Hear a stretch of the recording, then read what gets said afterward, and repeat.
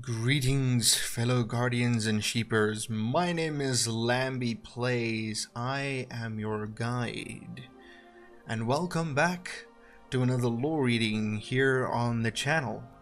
Today, we are going back in time to the beginning, to the worms, to the darkness, and to the origin of the Hive. I am, of course, referring to the books of sorrow.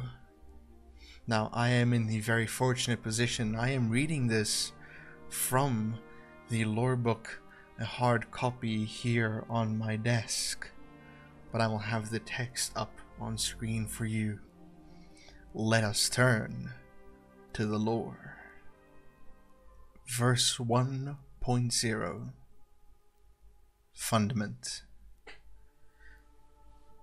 Dearest sisters, it's taken me 2 years, a quarter of our lives, but I've found the proof. We aren't native to the fundament. Our ancient ancestors came here to hide.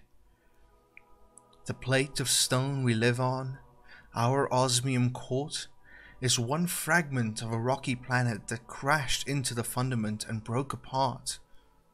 All the other nearby continents, the helium drinkers, the bone plaza, the star cutters, all came from the same world. Perhaps the other races of the fundament are migrants too.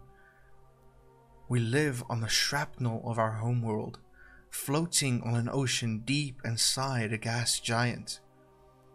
That's what Fundament must be, a titanic gas planet. The endless storm above us must be one layer of the atmosphere, and the sea we float on? There's more down beneath it, so much more. You understand what this means, Sathona. The dimmed truth is a lie. We aren't meant to be the world's prey. We weren't born to live and die in the dark. We have a better destiny. Tell our father, Sister Sathona, this is the proof of his life's work. With love, on your 2nd birthday, your first surviving sister, Orash. We move directly along. Verse 1.1 Predators and menaces, carved to endure by Zyro, 3rd surviving sister of the Osmium King's last brood. A Stormjoy. A Stormjoy is a living cloud. When it passes over our continent, it lowers its feeding tentacles. On each tentacle there are bait stars. Although light makes you happy, you must avoid it. You will be eaten. A Stormjoy is a good way for an old person to choose death. Also, a daring knight can cut the bait stars from the tentacles. I have 6. Falling. If you fall off the edge of the continent, you will die in the ocean.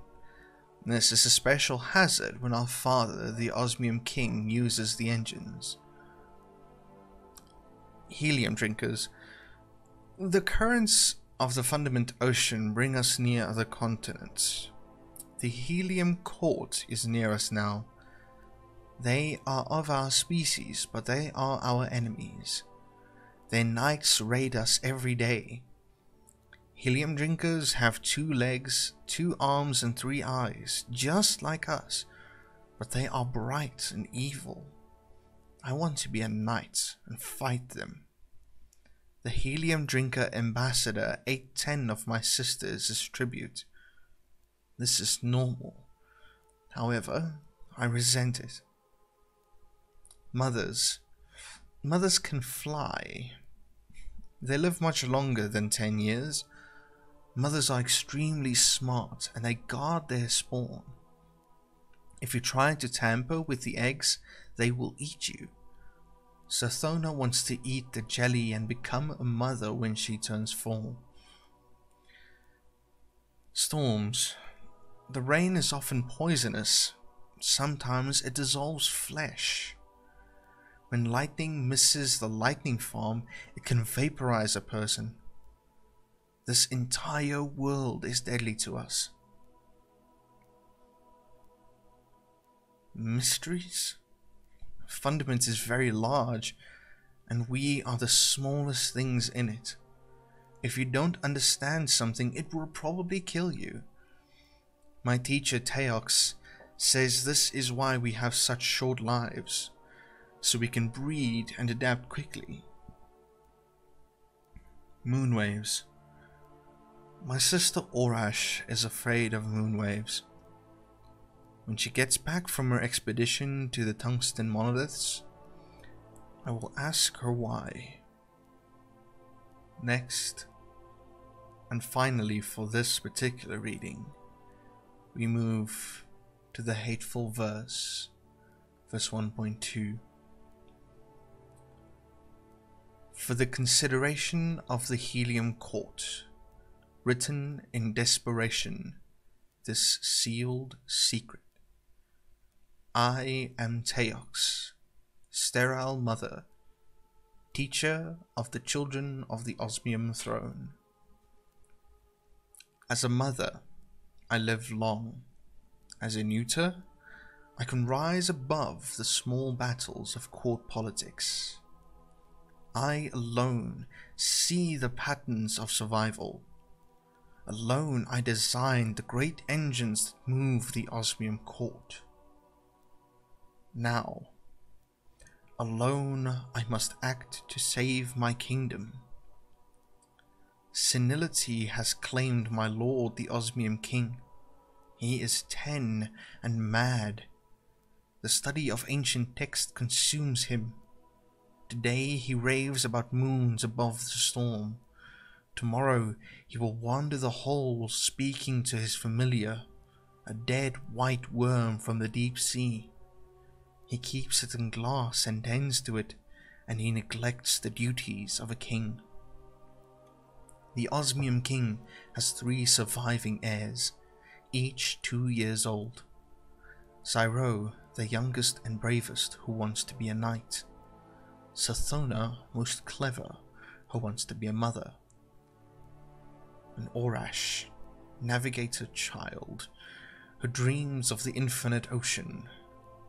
Tomorrow she will return from the tungsten monoliths. None of these are suitable heirs. None of them will protect the Osmium court from the howling fundament. Zyro can fight but not lead. Sathona can think but not fight. Orash's curiosity will draw her away from duty. I fear for the future of all children. Soon the Osmium king will lock himself into the royal orrery to study the moons. Gather your knights, O helium drinkers, and invade our continent. Kill the 3 heirs. I will rule the Osmium court as your regent and build engines for you.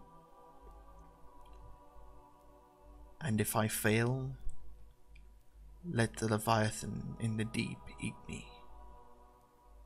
Written in grief, this hateful request. Teox, Osmium mother, neutered to watch.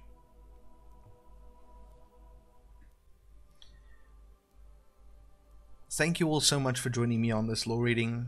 The Books of Sorrow are, for me, extremely interesting, and I love going back and reading just the history of the Hive and how things started. But these are also quite dark, so I'm going to try to keep these particular verses or these particular readings under 10 minutes. Keep it nice and short so we take this in bits and bytes. But yeah, I hope you guys enjoyed this lore reading. If you did, please leave a like. Subscribe to the channel if you'd like to see more. I'm going to try to get these to you as often as I can.